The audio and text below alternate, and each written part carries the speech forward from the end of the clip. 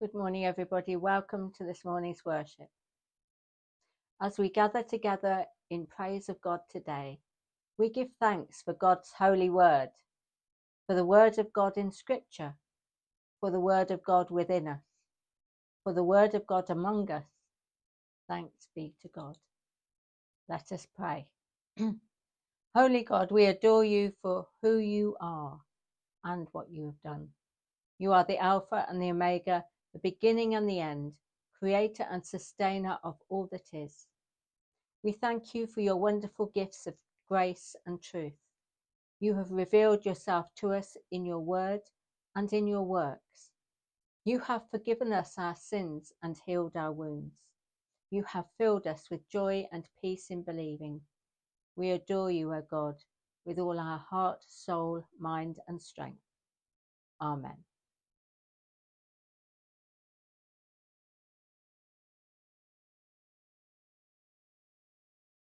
Loving God, we thank you for your patience with us and the way you reach out to us, always trying to teach us new things and old things, for wanting to guide us through our journey in the world so we can become more like you and walk in your ways. We bring to you today some of the issues and people on our minds and in our hearts, asking for your help, your presence in those issues with those people, and for wisdom and direction for ourselves, so we can serve you in the world more effectively. We pray for the Paralympic Games taking place and the athletes training for their events. We ask that you give them determination and help them make the most of their abilities and strengths and months and years of training for those events. We pray that we may realise in our own lives the patience and staying power and determination that would benefit us in our faith lives too. We pray for the people on our minds at the moment. We ask for healing for those who are undergoing treatment for serious illnesses and conditions, those receiving treatment and care for cancer, for those on chemotherapy, that they may be able to cope with the side effects. We ask for your wisdom and your guidance for the health professionals treating them. We bring the feelings of their friends and relatives to you, Lord, and ask you to help them to know how best to help them, how best to pray for them, and to get through this time more fruitfully and feeling that they can be of real help. We ask for more resources to be made available where they are in short supply and are needed. Lord, we bring to you the teachers, pupils and students returning back to school and college after the summer break.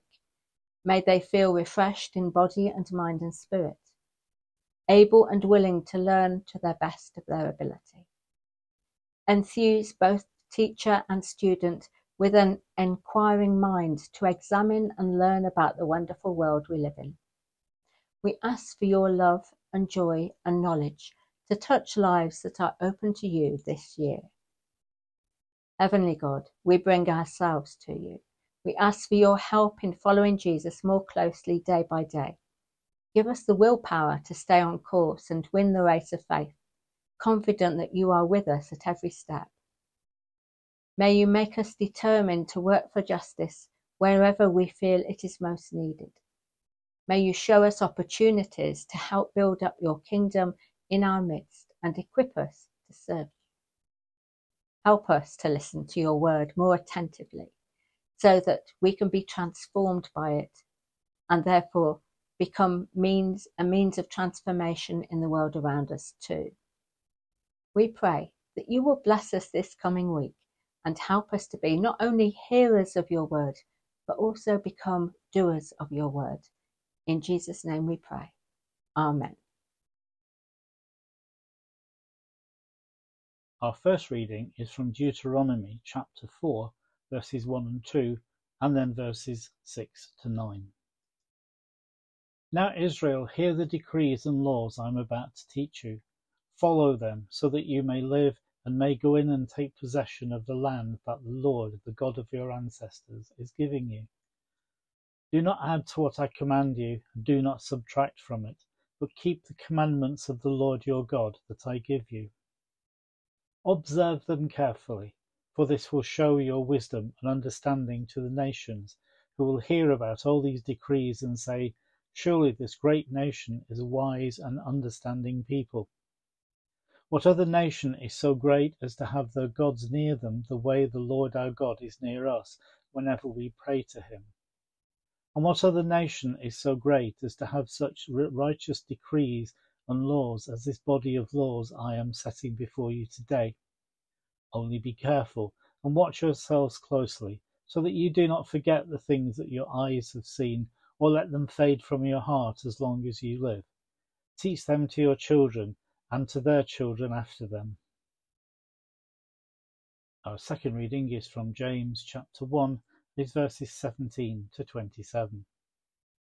Every good and perfect gift is from above, coming down from the Father of the heavenly lights, who does not change like shifting shadows. He chose to give us birth through the word of truth, that we might be a kind of first fruits of all he created. My dear brothers and sisters, take note of this. Everyone should be quick to listen, slow to speak, and slow to become angry, because human anger does not produce the righteousness that God desires. Therefore get rid of all moral filth and the evil that is so prevalent, and humbly accept the word planted in you, which can save you. Do not merely listen to the word and so deceive yourselves. Do what it says. Anyone who listens to the word but does not do what it says is like someone who looks at his face in a mirror and, after looking at himself, goes away and immediately forgets what he looks like. But whoever looks intently into the perfect law that gives freedom and continues in it, not forgetting what they have heard but doing it, they will be blessed in all they do. Those who consider themselves religious and yet do not keep a tight rein on their tongues deceive themselves, and their religion is worthless. Religion that God our Father accepts as pure and faultless is this: to look after orphans and widows in their distress, and to keep oneself from being polluted by the world.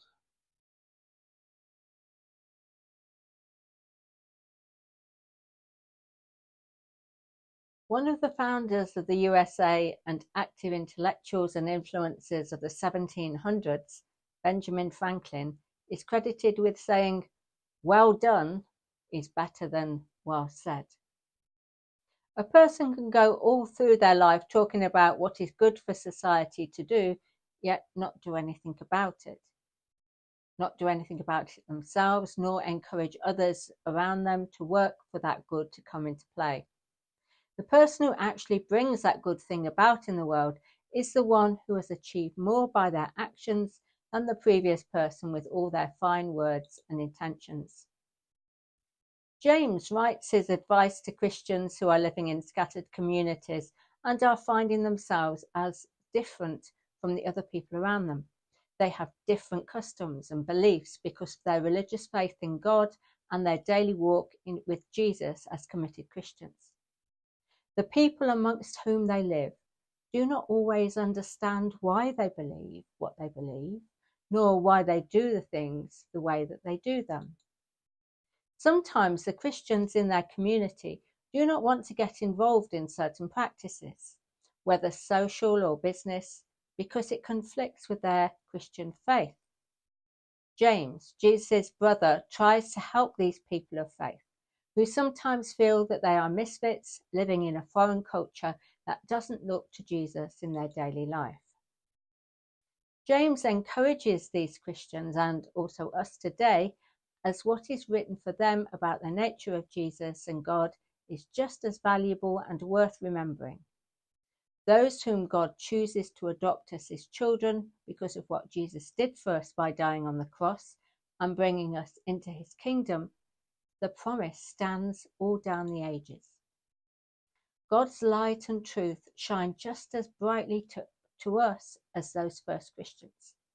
Both they and us have experienced this second birth, and future followers will do the same in years to come, so that we can become blessed by God in this way and continue to receive the gifts of God in our daily walk with the Lord. We are blessed by God and given gifts by God so that we can influence the world, influence our communities and the people we engage with on a daily basis. We are to influence them by making known the word of God and through his truth and his wisdom. All of this Jesus translates into the action of his followers, aiming to transform life in the here and the now. Therefore, James says that Christians need to live out their beliefs. We need to put into practice what we know is of value to God in this world. Quick to listen, slow to speak, and slow to become angry, James advises. We are to leave behind what is morally suspicious and the evil that we come across in the world, not let it direct our thoughts or hearts or actions, and focus on what is honest and upbuilding and true. If we listen to God's word and follow Jesus day by day, then we will clearly know what is wholesome to be involved in and how to behave towards others. So then we will not imitate those we come into contact with who couldn't care less about any other person in the world apart from themselves. The people who do not follow the rules which are meant to enhance the common good. It doesn't mean that Christians are perfect in every way, but they do realize that they are on show in the world and ought to bring honor to the Lord and to not disrepute. When these words were written, James had in mind issues that were prevalent in society at his time and in the cultures where the followers of Jesus had been scattered by persecution at home. In our time and place, the issues may be different, however, they are just as necessary to watch out for.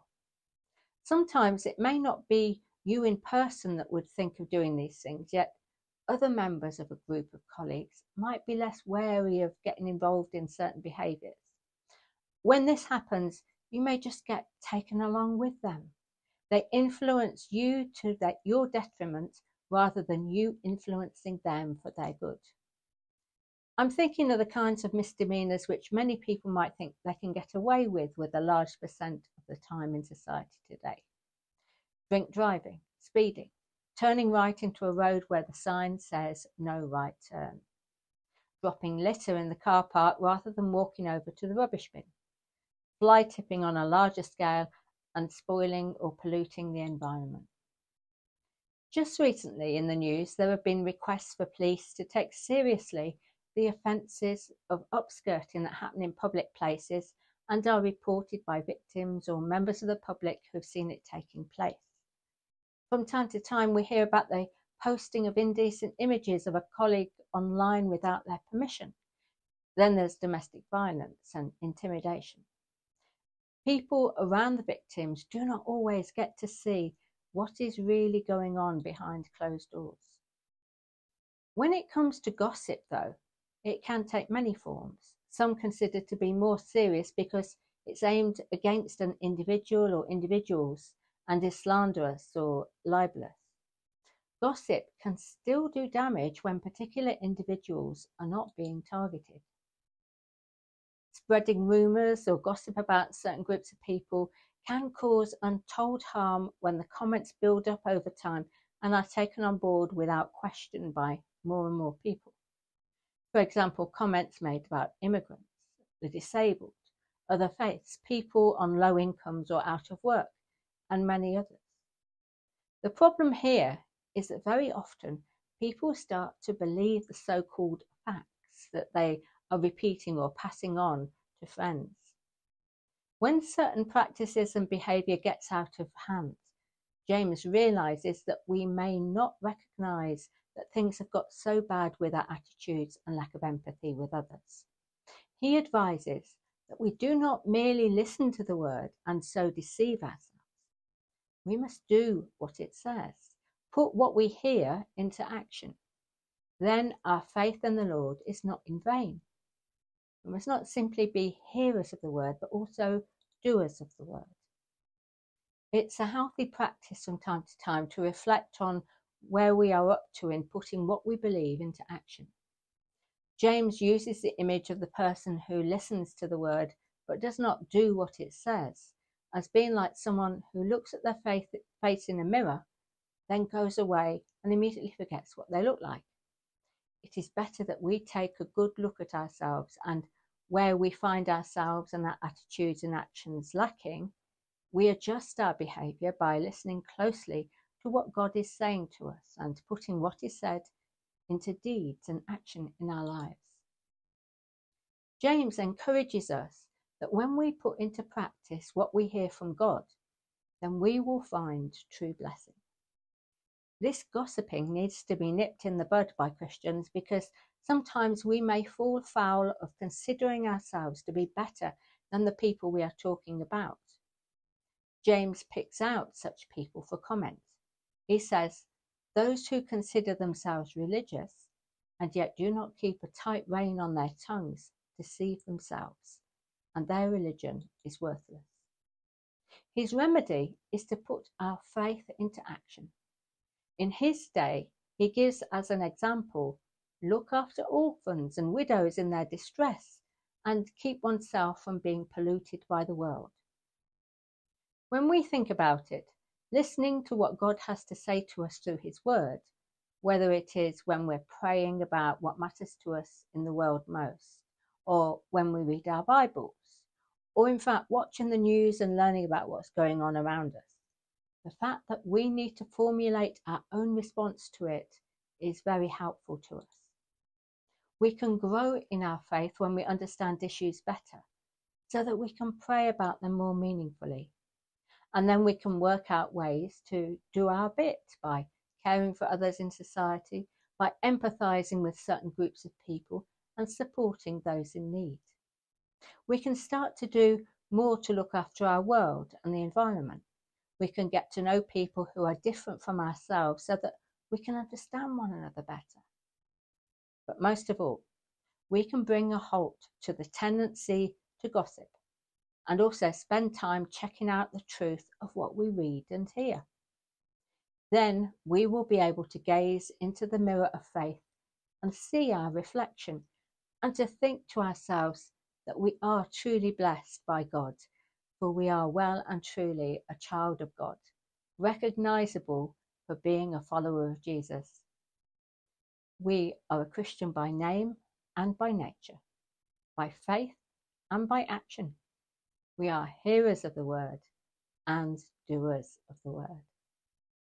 Let us pray. We go as this service is ended, but our service in the world now begins. May God strengthen and encourage us as we go to live lives of gratitude, spilling over into loving responses of joyful caring. Act in us, O God. Care through us, O God. Teach us to be gentle with the whole of creation. Inspire us to live as Jesus taught us. Open our hearts to your ways. Nurture in us your compassion. In Jesus' name we pray. Amen.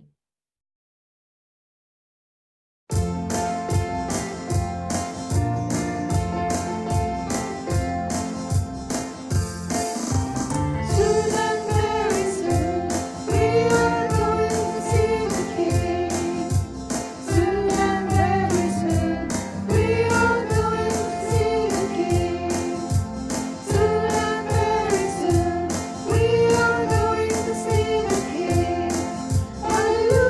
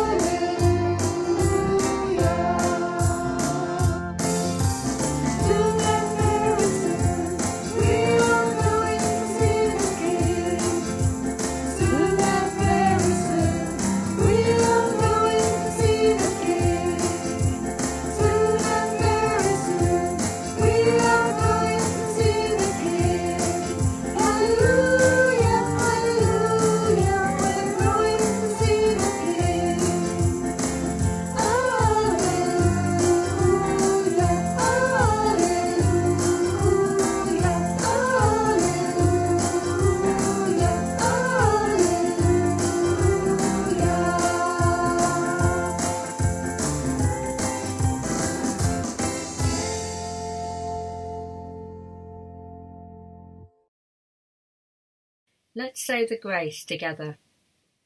The grace of our Lord Jesus Christ, the love of God, and the fellowship of the Holy Spirit be with us all forevermore. Amen.